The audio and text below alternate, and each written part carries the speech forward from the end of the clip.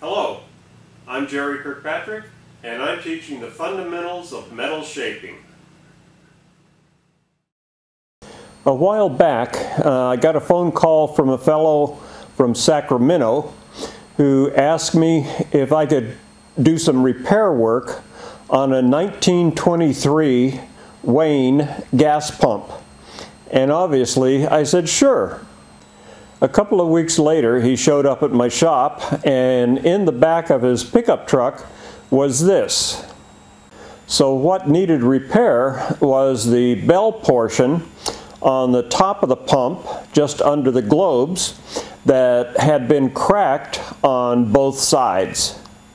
So making this repair is what this video is all about. In this, part one of a two-part video, you'll see me using a Magnaflux to determine how long the crack is. I'll also be sharpening a drill that can be used for cast iron, plastic, and brass. You'll also see how I go about preparing a crack for welding. In part two, we'll start off with doing the preheat, and you'll see how to use a stick to determine the temperature of the piece that you're heating up. So let's get started. So you're probably saying, Jerry doesn't look near as ravishing as he usually does. Well, this is going to get ugly real quick. So this is the piece that I got in. You can see it's all rusty, dirty, and such. So the first thing I'm going to do is clean this off so we can start to see where the crack is. I can see just a little bit of it here in the large chunk of dirt. And it comes down, I think it finishes up somewhere around here, but we'll find out exactly how far it goes in just a second.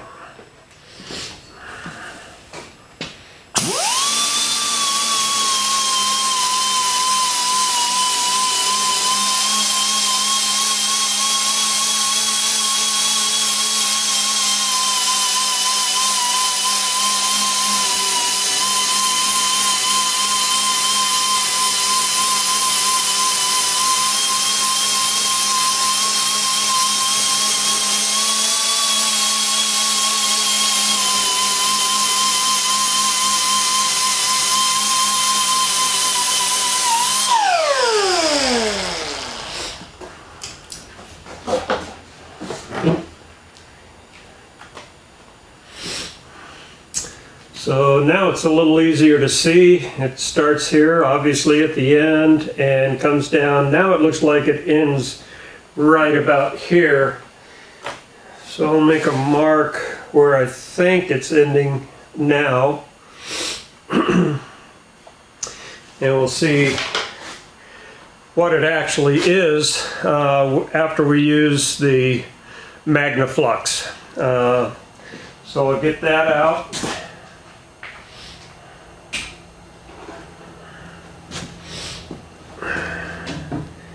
Set that up just so it arches over.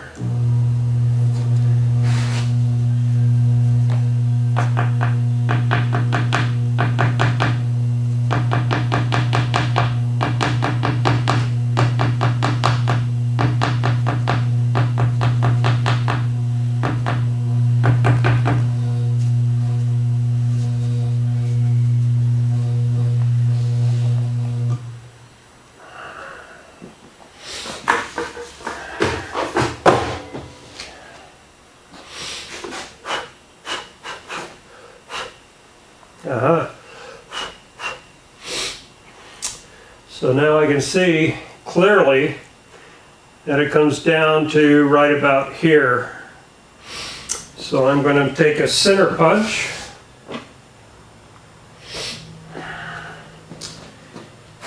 put it right at the end, about a 1/16 of an inch past where the crack is. So the next thing I'm going to do is just draw a line right next to it with a silver pencil. So while I'm grinding, I'll have an idea. Sometimes when you're grinding, the crack itself has a tendency to go away. So I know I'm about 1/8 of an inch away from it. So if I stay 1/8 of an inch to that side of the silver line, I'll know I'll be right down in the crack. And the reason for drilling that hole about 1/16 of an inch past where the hole is, I'm going to wind up drilling a 1/4 inch hole, and I want this crack to exit into the hole but not be on the other side of it. So the next thing I'm going to do is drill a 3/16 hole.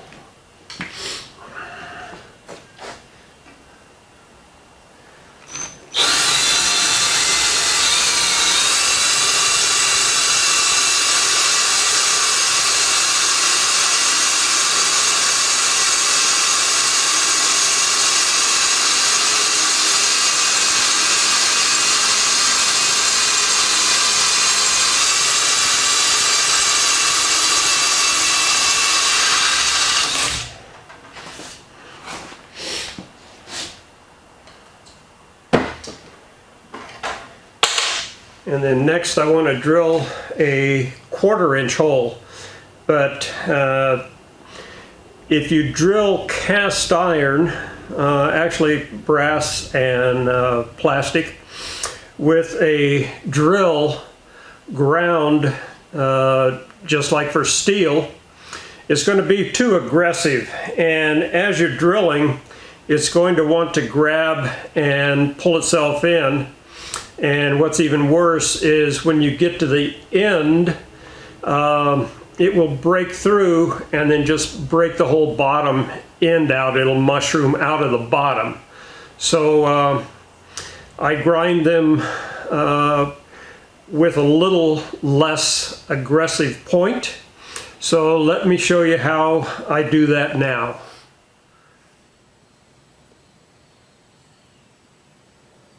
This is a 1/4 inch pilot point drill made by DeWalt, and I buy them about 10 at a time because I use them exclusively for drilling out spot welds. So the first thing we're going to do is just grind it like a typical drill, just like you would for steel or anything else.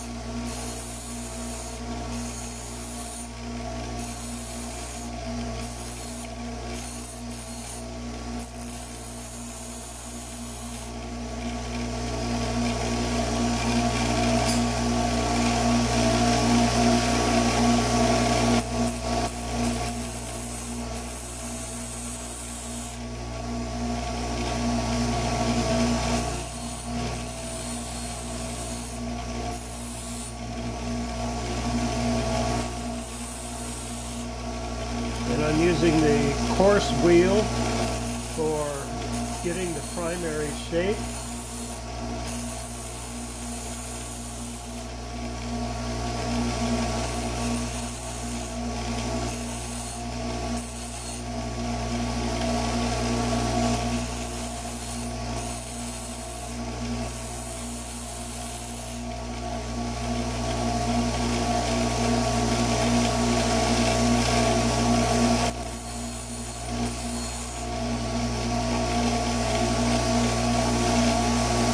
Getting both flutes the same length. So that's good for this portion.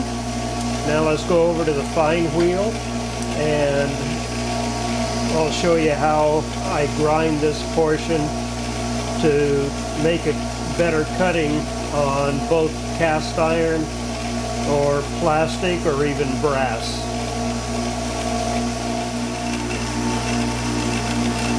Okay, now I'm over on the fine wheel, and what I want to do is decrease the amount of angle. I want to make this area in here not as aggressive.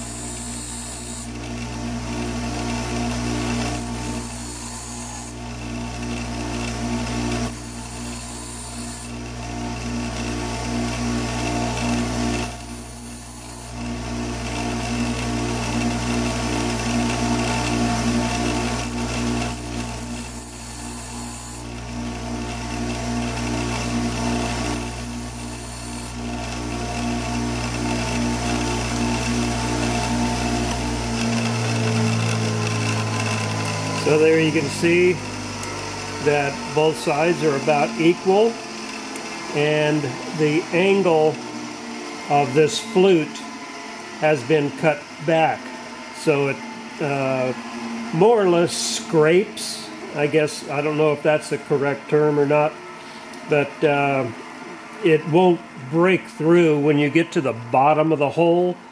It's not going to break through and chip a bunch of it out. And you'll notice that when using a drill like this, you'll get more like a powder coming out of the hole instead of any kind of chip. Okay, so I've got the drill sharpened properly. It's not going to be too aggressive. It's not going to yank itself in there as I drill. So here we go.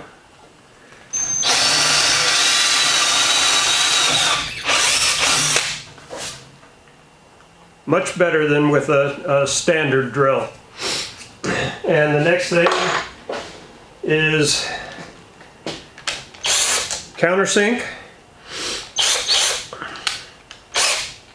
I want to pull this out as far as possible, give myself a nice slope into the hole, so when I start welding I can get right down into the bottom, fill the bottom of that hole up, and then start filling it to the top, and then make the run.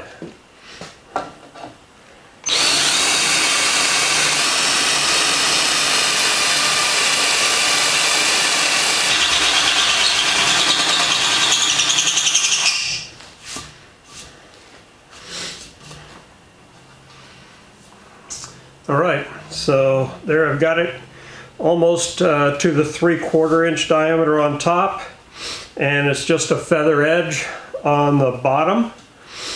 And next I'll cut the groove out right in the center of the crack with a cutoff wheel.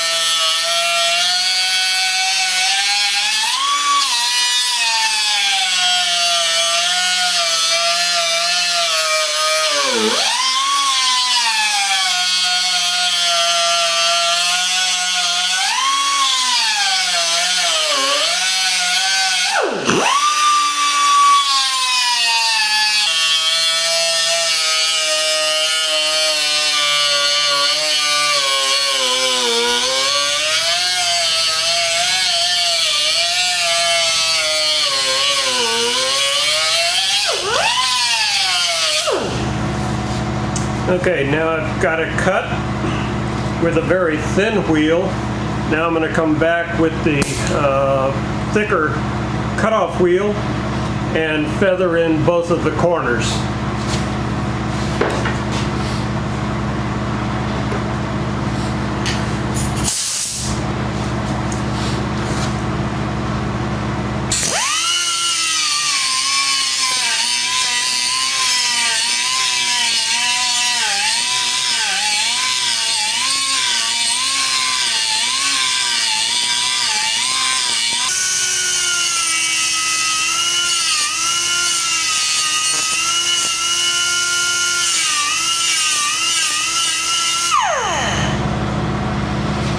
Okay, so there it is.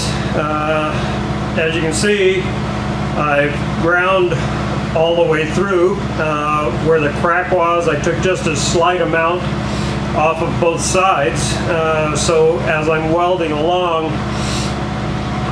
I can actually flow the material, the cast iron rod, down into past the bottom edge of the crack, making 100% weld.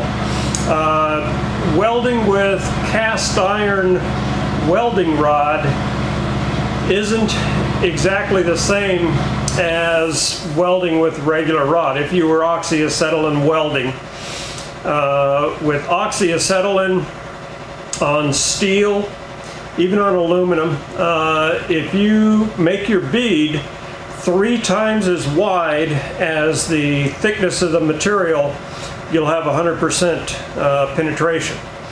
With cast iron, you'll get the part, the cast iron, up to melting point, which is around 2700 degrees, same as steel. You'll get it up to that point, and then the rod that I use is a 1/4 inch diameter. So I will wash just the leading edge. I'll get the leading edge molten, wash it off into the puddle, and then take the rod away and then manipulate it, move the flame about until I see the whole puddle move forward. And move forward where I want it to. Meaning, I'm hoping that you'll be able to see this as we go along. It's quite fascinating to watch. It's not just like heat, dab, heat, dab, heat, dab. You put wash a drop off in, and then you meld it in with the primary piece. So next we're going to be doing some preheating. So let's get on to that. Oh, and I'm going to show you how to use a stick. So I hope this first part of the video was informative, and you may have learned a few things that are not widely known. If you're interested in doing some cast iron welding and would like to get some cast iron welding rod and a blue lens that I have available, you can look on my website and go to the welding section. If you want to watch part 2 of how to weld cast iron with cast iron welding rod, if you don't see it in the queue beside the video, you can look under the description and I'll have a link to it there. And thank you very much for watching.